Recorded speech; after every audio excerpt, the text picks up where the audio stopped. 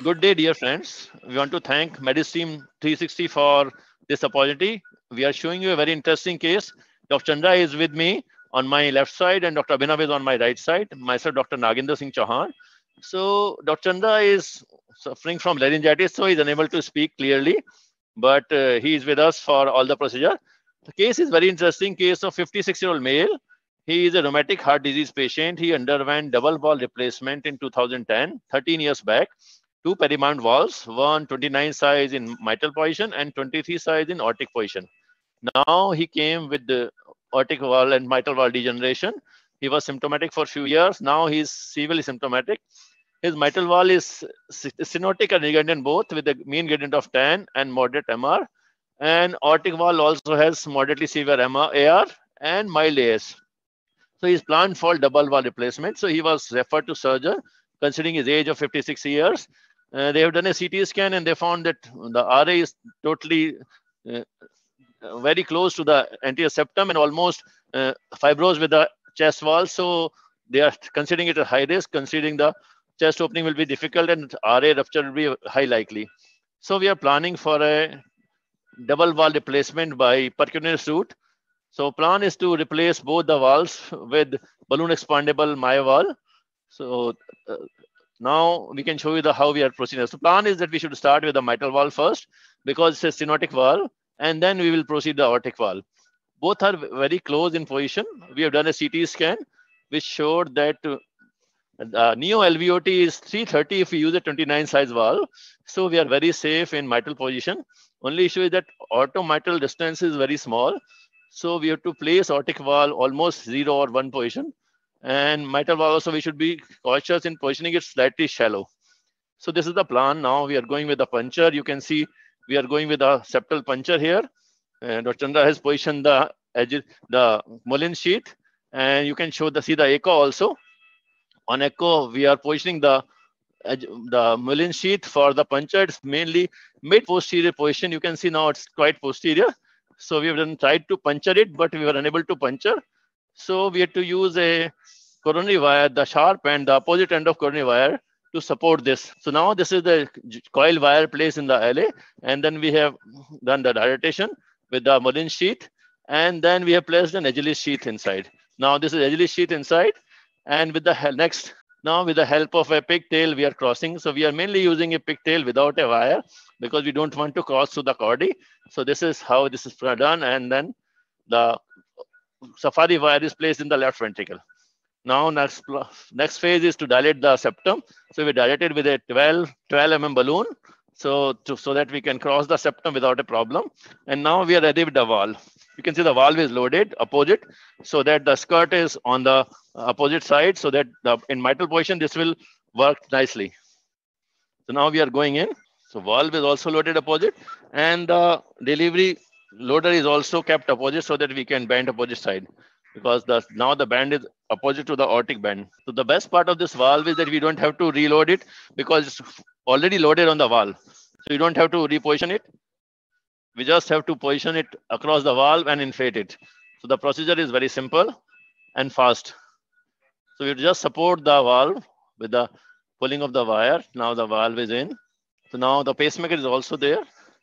So we have to pace it a very fast rate so that it should move. So slightly more RAO, plain RAO, remove cranial, more cranial. So you can see now that we are almost at 0-1 position. So 80-20 is a very good position. Yeah, this is good. Mr. Santosh will help us for the pacing. So this is very important step here that we have to pace at 180 so that valve should not move and there should be a standstill in cardiac output so that we can position. Pace at 180. Pacing, the pressure has come down. The mean pressure is below 50. We are going up slightly in. We are going up. Pacing off. So valve is done. Pressure is coming up, 100.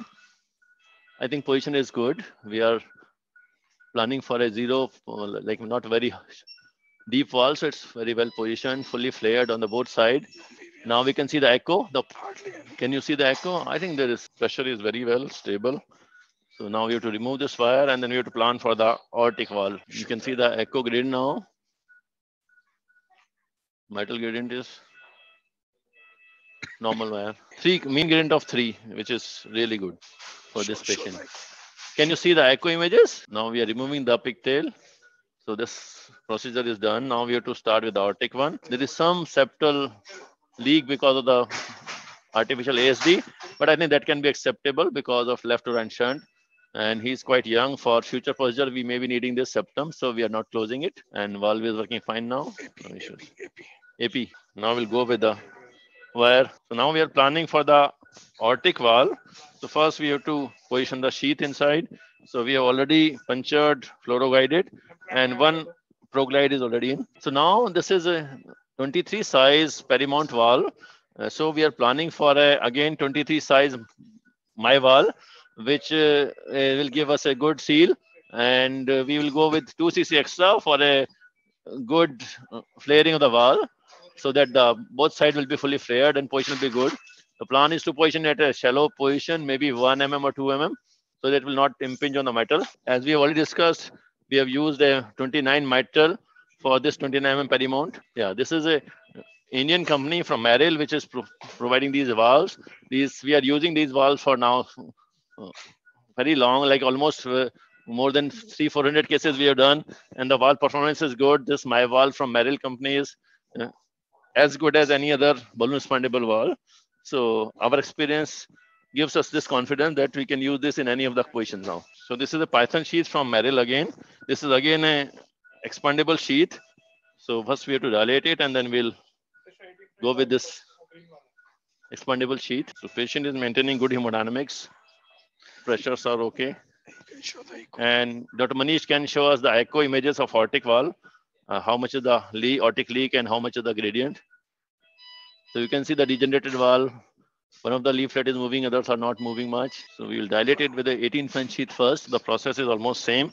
So first we will dilate it with 18 so that the sheath will be opened, so that we'll not have to force too much the valve when we are going in, because sometimes if the sheath is not fully dilated, it causes problem and you have to push too much on the valve, which can cause some damage to the valve structure. So now it's fully dilated. The aortic valve is very small, but patient's height is also not very big. So there's no chance of any PPM. So we are not worried about that. So we're not planned for a fracture of the valve. We'll go with a normal valve-in-valve procedure. Coronary arteries are quite high, 14 and 16. So that also is not a major issue. The coronary artery to valve distance is also 5 millimeters, and the sinuses are quite big. So we are not worried about even coronary issue also. And this is a small valve as balloon expandable. So for future access is not a major issue. So normally we use thermo wire, but valve in valve sometimes Teflon is more beneficial. So we'll see if this works. It's okay. Otherwise we'll use a Teflon wire. So this is a straight tip Teflon thermo wire to cross the prosthetic aortic valve. Can you pull the T probe? Dr. Manish, can you pull the T probe first? It's coming in front of us. So yeah, so crossing a prosthetic valve is more difficult than crossing a native valve, because generally the commissures are fused and you have to enter from the central point. So you can see the aortic mitral distance is very small. The valve is crossed. So this is a normal exchange length Teflon wire. So this will help us place the pigtail inside, and the pigtail will help us place this hard wire inside the LV. RAO 6 and caudal 14. More caudal, more caudal, more RAO. Yeah, I think this is good. Very good. Center. So this is a coplanar view. LAO 11 and caudal 22. Save it. Check pacing once again. T pace slightly moving, so we will just check it again. So again, the safari wire. We are using the same safari wire. This strength is maintained, no major band. So in valve, generally the major issues are about coronaries and PPM. So those are the things we have to check before we are going in. So most of the things are done on the CT table when we are doing the CT to see the coronary artery size and the valve size.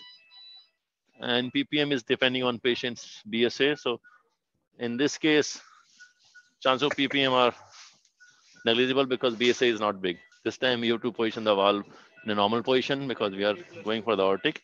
So this is a 23 size my valve from the Merrill, and we are going with 2 CCF for good flaring. So for this 23 size perimount valve, internal diameter is just 21.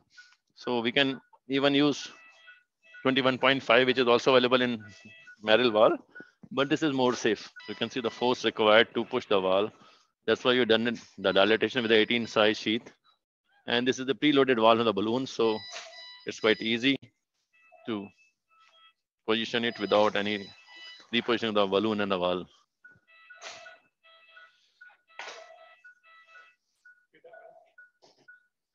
Cross. कर दो. Yeah, Arian. Yeah, I think this is good. Yeah. So we may have to pull it slightly because we want to be slightly more shallow. I think this is okay. Mr. Santosh, are you ready for pacing? Can you show the other view so we can see the metal wall and aortic wall interaction? More relo, more areo, more areo, more areo, more areo. And once we dilate it, it will foreshorten from both sides. So I think we'll be good. Position is okay? I'm just checking. So this is a good position. 80-20. Okay. Pacing. Pacing on. Pacing on. 180. Pacing on. Pressure coming down. Below 50. We are going up. We are done. Stop pacing. So it's fully flared valve. You can see the valve is flared. We are out. Pressure is coming up. 90. Can you see the echo? Yeah, you can see the valve. This is the mitral valve. Very well functioning. And the aortic valve also is visible. We have to see, although there is some shadow because of metal. So very close to the mitral. Just impinging, but I think right position. Valve functioning is good. So we have to measure two things. First is PVL, and second is LVOT gradient. So there is some valvular leak because of wire. I think that's not an issue. We just have to check for the PVL. If there's no PVL, we'll remove the delivery system. So Dr. Manish will confirm with us. No PVL, we'll remove it. Just confirm it. And in the meantime, we are removing the. So ECG is very stable. There is no heart block. The QRS is same. Then you tell us about the LVOT gradient also of this wire. We'll remove this wire and we'll put a pigtail inside. So can you show us the gradient for aortic valve now? So looks like mean gradient is around 4 or 5. So no PVL, no AR, mean gradient of 4. And LVOT gradient also he will show us. Okay, mean gradient was 6. Mean was 6. Okay, aortic for this valve, I think 6 is a good gradient. A single digit number is very good for aortic valve. This is aortic. Yeah, mitral was 4 and aortic is 6, so it's acceptable. And there's no LVOT gradient. So till now we have not given any dye.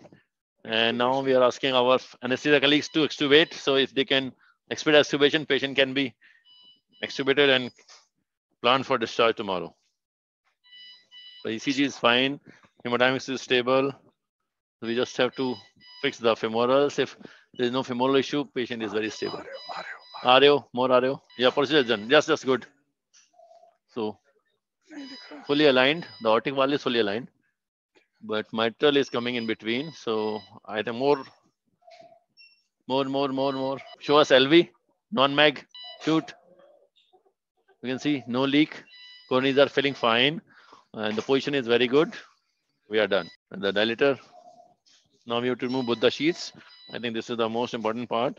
We have to check that we have maintained the hemostasis, no issues about femorals, and then only the work is done. This arterial venous. Yeah. First, we'll remove the arterial. So you can see both the 14 French sheets and both the groins. So arterial, we have placed one ProGlide as pre-close, so we'll use that. And if required, we will use a 8 French angioseal. So Dr. Chandra is doing all the hard work, and there's some leak because we just used one ProGlide because the vessel size is just 6, so we don't want to do some obstruction to the vessel. So one ProGlide and one angioseal would be a good choice in these situations. Dry gauze, you can see, almost closed. So I think that's okay.